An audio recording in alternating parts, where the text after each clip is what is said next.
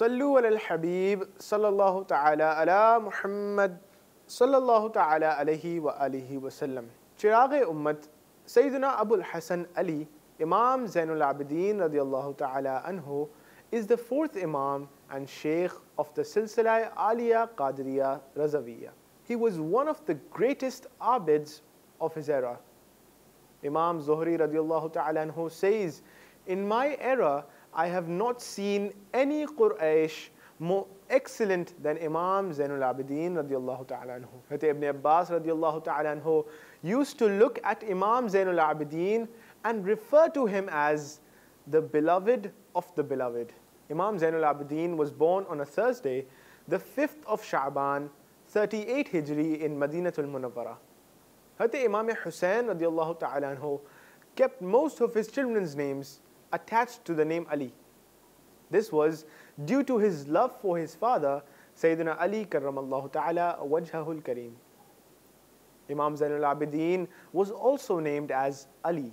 Imam Zainul Abidin radiyallahu ta'ala anhu was also known as Abu Muhammad, Abul Hasan, Abul Qasim and Abu Bakr. His titles were Sajjad, Zainul Abidin, Sayyidul Abidin and Amin. Hazrat Imam Zainul Abidin radiyallahu ta'ala anhu was blessed with a beautiful character, which he definitely inherited from his illustrious forefathers. He was very eloquent and very respectful. He was always willing to assist those in need.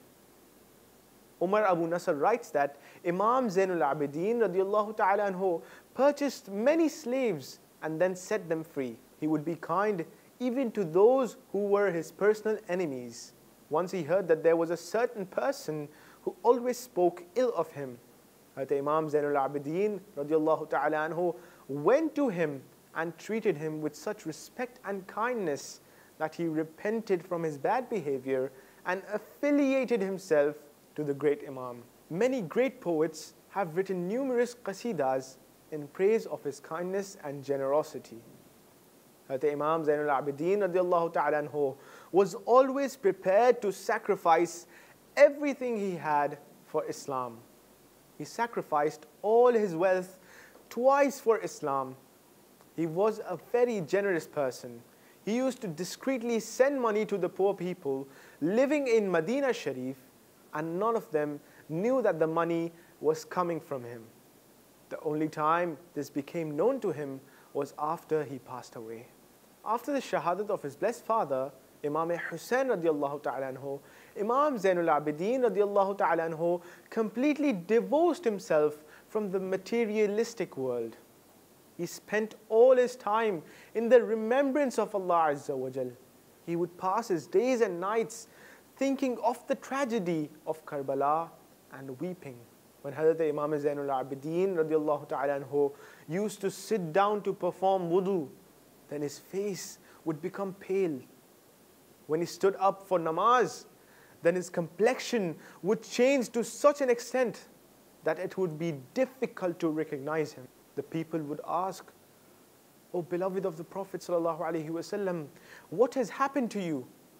And he would say, "O people, namaz is the time when you are present in the court of Allah Azza wa Jal. Who is so naive as to smile and look happy when he is standing before his Creator?" Allahu Akbar. Imam Zainul Abidin radiyallahu ta'ala anhu used to perform 1,000 rak'at of nafil salah every night. One night, while he was performing his nawafil, his house got on fire. The people were rushing around trying to put out the fire, but he continued his namaz with total sincerity. After he completed his salah, the people told him that his house had got on fire, and yet he continued reading the namaz without showing any sign of panic. Imam Zainul Abidin radiyallahu ta'ala anhu said, "You were trying to extinguish the fire of this world, and I was trying to extinguish the fire of the hereafter."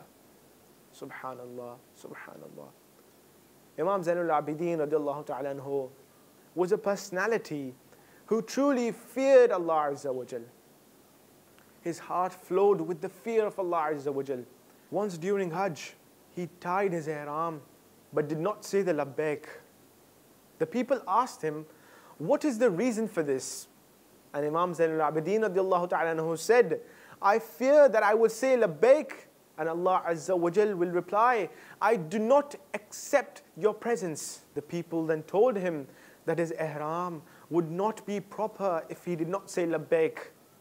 He then said labbaik and began to tremble in the fear of Allah Azza wa Jal until he fell off his camel and became unconscious. This continued throughout the Hajj. Every time he said labbaik. Hazrat Imam Jafar Sadiq says, when my grandfather, Hazrat Imam Zainul Abidin radiallahu ta'ala anhu, used to recite the Quran, then the beauty of his recitation attracted the people towards him, and all those listening to him would become so overwhelmed with the fear of Allah Azza wa Jal that one did not know the condition of the other. Hazrat Imam Zainul Abidin radiallahu ta'ala anhu was given poison and was thus made shaheed on the 18th of Muharram al-Haram, and according to some narrations on the 12th or the 22nd of Muharram at the age of 57 or 58. He passed away in Madinatul Munawwara, and his Mazar Sharif is in Jannatul Baqi. After his wisal, his camel placed his head on the Mazar Sharif and cried. The Imam Baqir radiallahu ta'ala anhu tried to move it away, but it refused. In the end, he said, she will die in this exact place. Eventually, she did pass away at the Mazar of Imam Zainul Abidin radiallahu ta'ala anhu. May Allah Azza wa Jal have mercy on him and forgive us without accountability for his sake. The karamat of Imam Zainul Abidin radiallahu ta'ala anhu are numerous, but let me tell you two karamats. Incident during Hajj. Two people were making tawaf of the Kaaba and they came to Hajr Aswad. When they touched the Hajr Aswad, both their hands became stuck to it. People tried very hard to release their hands, but it was not possible. Imam Zainul Abidin radiallahu ta'ala anhu entered the haram whilst this was happening. He said, Bismillahir Rahmanir Rahim, and then placed his hands on the Hajr Aswad. Immediately, the hands of both were released. A deer once came to Imam Zainul Abidin radiallahu ta'ala anhu while he was in the jungle. The animal fell to the ground and began to say something. Those with the Imam asked what had happened. The Imam said that the deer was complaining about a man who captured her child. Imam Zainul Abidin radiallahu ta'ala anhu summoned the man. The man brought with him the child belonging to the deer. Imam Zainul Abidin radiallahu ta'ala anhu asked him to release the deer, which he gladly did. After some time, the deer took its young and said something and then left. Those present with the Imam were amazed and asked the Imam what the deer has said as she left. The Imam said, she said, Jazakallahu khaira fid darain. Subhanallah. Subhanallah. Sallu ala al-Habib sallallahu ta'ala ala Muhammad sallallahu ta'ala alayhi wa alihi wa sallam. We love Madani Channel. We love Madani Channel. We love Madani Channel.